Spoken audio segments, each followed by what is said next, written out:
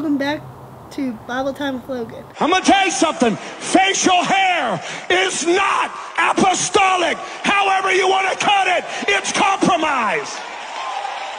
So Jesus had a beard, Isaiah 56. I offered my back to those who beat me, my cheeks to those who pulled out my beard. I did not hide my face from mocking and spitting. Aaron had a beard. Psalm 133, 1-2. How good and pleasant it is when God's people live together in unity. It is like precious oil poured on the head, running down on the beard, running down on Aaron's beard, down on the collar of his robe. David had a beard. 1 Samuel 21:13.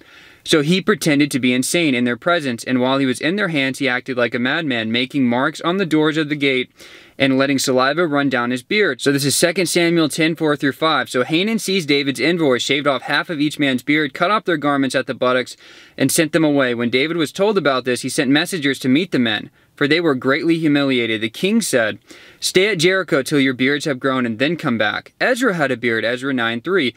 When I heard this, I tore my tunic and cloak, pulled hair from my head and beard, and sat down appalled.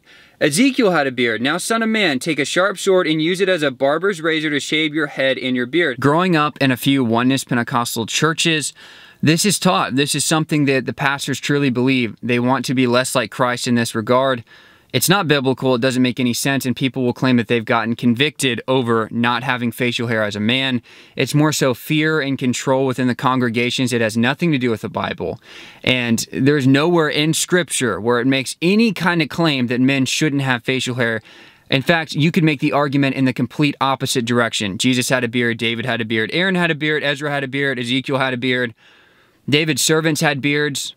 It's a good assumption to make that probably all the disciples and most men in the Bible had beards. So I'm readdressing this. I don't know where this particular pastor is getting this from, but this is something that is common in Oneness Pentecostalism. I really want to specify with Oneness Pentecostalism because that's what I've known growing up in it. I'm sure there are Pentecostal churches out there. Again, I've seen in the comment section where that's not the case in certain Pentecostal churches.